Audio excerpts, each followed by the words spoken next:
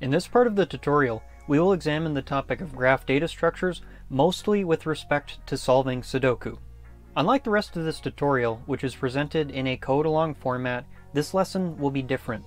Instead of rewriting all the code, we will look at the basics of a graph data structure, how I modeled a Sudoku puzzle as a graph data structure, how I created, tested, and improved my algorithms to the point where they could generate 100 puzzles in roughly 400 milliseconds. Before I proceed, I suggest you read my article on Freecodecamp, which explains the fundamentals of software engineering in a clear and accessible way. That article explains these topics assuming only that you have some basic coding skills. Let's start by asking a question. What are graph data structures? The simplest verbal explanation I can think of is that they are a family of data structures which are useful for modeling a bunch of things which are connected in some way. To connect that definition with something visual, you can imagine that the bunch of things are a series of nodes or points, and the connections between them are a series of edges, which you can think of as lines connecting the points. So whenever I say the phrase graph data structure, a better term for most people to understand this topic is a network data structure. In fact, that is exactly how they are used in apps like Facebook to represent users and friends, Google Maps to represent city addresses and the roads connecting them, or Sudoku puzzles to represent tiles which have relationships to each other according to the game's rules. Pictures and words are fine, but the code is more important. How do we tell a computer system to virtually represent a Sudoku puzzle? This process is more concrete than you might think, though it helps to be an expert in the programming language you are using. In principle, the process is to take all of the information you know about the problem you are solving, i.e. the problem domain, and start writing code which describes it. First, we represent a single tile in a Sudoku puzzle with the class Sudoku node. It has a value, x and y coordinates, and a boolean to establish whether it can be edited or not by the user. Read-only true would indicate a node, which is a given clue at the start of a new Sudoku game. Now, this term color really just means a value from 0 to the boundary of the puzzle. So a 9x9 puzzle would have the colors 0 to 9. To be honest, I don't like using the term color as it confused my hyperliteral brain, but please understand that it really is just a number value, and the term color is actually irrelevant in this problem domain. Where the word came from is that this kind of data structure was used to solve a problem that involved coloring different countries on a map using a fixed set of colors. We could have just as easily associated these numbers with different kinds of sandwiches, but to the computer it is the same thing. In any case, if you hear me say color, just remember it's a value, it's a number, not literally a color. Now, the data structure itself must include every element, as well as the connections or relationships between every element.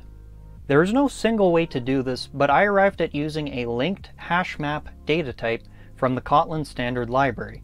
This data type preserves the ordering of its elements and allows me to find a specific element based on a hash code. The hash code itself comes from this simple hashing function which generates a unique key based on the x and y values of a node. The linked lists themselves represent both the root node at a given x and y location, as well as any other node which happens to be in the same row, column, or subgrid of that root node. The root node will always be the first node in the list, known as the head element, but other than that we don't care about the ordering of the rest of the list. So after I figured out how to model a Sudoku game in this way, the next step was to start writing the algorithms to manipulate my chosen data structure. The first algorithm I wrote was called build nodes. Its job was to build the skeleton of our data structure by adding an element for every tile in the puzzle. A square size n Sudoku will have n squared tiles or elements, so the first thing I did was write a unit test to check for that condition. Here we see the first example of the process I used to write these algorithms. I tried to solve the problem one step at a time and to verify the correctness of each step as I went. Next, I knew that I needed to create the edges or relationships between different tiles based on the rules of the game. Nodes which share a column may not have the same value or color. Nodes which share a row may not have the same value. Nodes which share the same subgrid may not have the same value. Now we haven't actually added any values yet, but we can still build the edges of the graph using these rules. After looking at a picture of a 4x4, 9x9, and 16x16 Sudoku puzzle, I was able to determine that every tile will have the same number of edges as any other tile, and those numbers happen to be 8, 21, and 40 respectively. At first the test was failing, but I figured out that a node can be, for example, in the same column and subgrid, so I needed my algorithm to be smarter about avoiding those kinds of repeats. The previous two algorithms were child's play, whereas now we get into some more difficult problems. The seed colors algorithm caused me huge problems and took many days to get working properly. The purpose of this algorithm was to provide some initial values, i.e. seed values, to make the next step in the algorithm easier. At first I tried to do this by distributing the values diagonally, which is a relatively safe way to avoid breaking the rules, but this approach led me to an uneven distribution of initial values. I thought this was a problem and eventually came up with a new algorithm that would make horizontal and vertical passes of the entire puzzle, allocating numbers in such a way that was guaranteed not to break the rules and provide an even distribution. While I'm proud of this algorithm in a certain way, on a certain level it's also disgustingly complicated and proved pretty difficult to test. I settled on ensuring that it wasn't creating an invalid puzzle and it was allocating a number of values roughly equal to a quarter of the total number of tiles. If I allocated too many tiles, it would cause problems though, so I had to include some hard-coded edge cases which I didn't really like. Perhaps the most important algorithm in this series of algorithms is the solver algorithm. The solver algorithm takes in our seeded graph and attempts to solve the puzzle from there. Now, I had already written a few other solver algorithms that didn't use graph data structures, so I was curious to see if using a graph would actually make this process easier. In some ways it did, but it was still overall quite difficult to write a high-performance solver for n-sized Sudoku puzzles.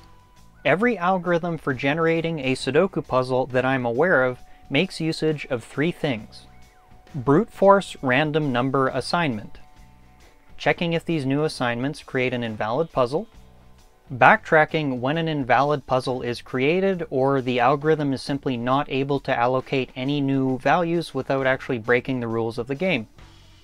The problem with brute force random number assignment is that it scales very poorly as the size of the puzzle grows.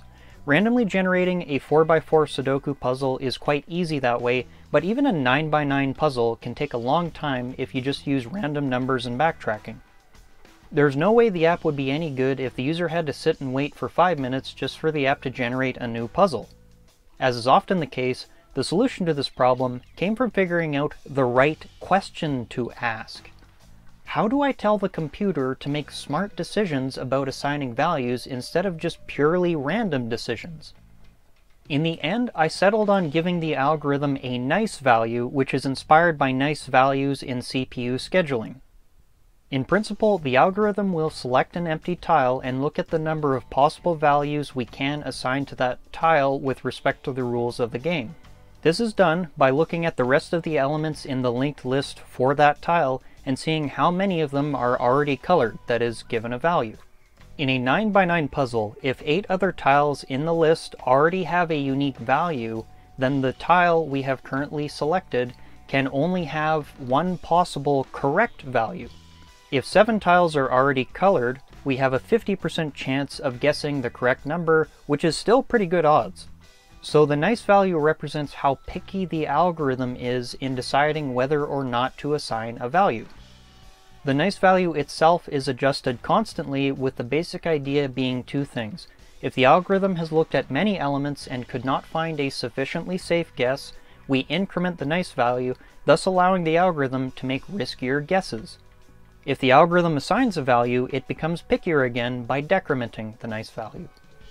The other important part of this algorithm is the multi-stage backtracking. This part was very difficult to figure out, and it required trying a lot of different approaches in order to work smoothly for 4, 9, and 16 boundary puzzles. I settled on using 3 stages of backtracking. In the first stage, when the algorithm gets stuck, we remove half of the values we have allocated to the puzzle. In the second stage, we remove all values we have allocated to the puzzle, but we keep the same seeded values. In the final stage, we remove all values and generate a new seed, then reset the algorithm to start from scratch. After playing around with both the nice values and the conditions for each stage of backtracking, something magical happened. I made one small change to the nice value adjustment, and suddenly, as you can see from my benchmark tests, the algorithm was generating 101 9x9 Sudoku puzzles in roughly 400 milliseconds instead of over 4 minutes. At first I didn't trust what I was seeing, but after removing the change I had just made, we were right back to minutes instead of milliseconds. The key takeaway is that every time I made a small change to the algorithm, I reran the benchmarks to see what changed. Tests are absolutely critical when you are writing new algorithms, as they tell you both the correctness and efficiency of your code. I was super excited to have a working Sudoku solver that was crushing my benchmarks, but there was still one more algorithmic dragon to slay. As you can guess, a solved Sudoku puzzle is not actually useful to a person looking to solve a Sudoku game, which happens to be our entire user base. Having generated a complete and valid puzzle, the next thing to do was to remove a certain amount of values to make the game playable again. At first, I thought the difficulty of a Sudoku puzzle was largely dependent on how many initial clues are given to the user. That idea is true at the extremes of a complete puzzle or an empty puzzle, but not so true in the middle. What I mean is that you can definitely have a Sudoku puzzle with 33 given clues that is easy to solve without guessing, and have a puzzle with 38 given clues that is impossible to solve without guessing. So I suddenly realized that I was going to need to invent some way of establishing the difficulty of a Sudoku puzzle in a consistent way. Now, I knew that there must be some way to do this mathematically, but the truth is that mathematics is not a natural way for me to solve problems. I was great at calculus, but only for the reason that I could visualize the graphs which the equations described. Instead of trying to model this problem in mathematical terms, I visualized the things that I actually do in order to solve various difficulties of Sudoku puzzles. I then figured out how to tell the computer to employ these different strategies to attempt to solve a puzzle without making any random guesses. This led to creating 3 kinds of strategies which dictate the difficulty of a given puzzle. In the basic solving strategy, a puzzle can be solved simply by going through each square and asking if there is only one possible value that can be placed in that square based on the rules of the game. In the advanced strategy, we still use the basic strategy, but we also look for a situation where a node has 2 possible values. We then look for another empty node, which has an edge to the original node, that also has the same possible 2 values. Finally, we test assigning both values to both nodes. 3 things can occur when this happens. If both result in a valid Sudoku puzzle, this doesn't actually help much because it's possible to make valid assignments that still result in an invalid puzzle later on. If both result in an invalid puzzle, this is obviously not a good situation.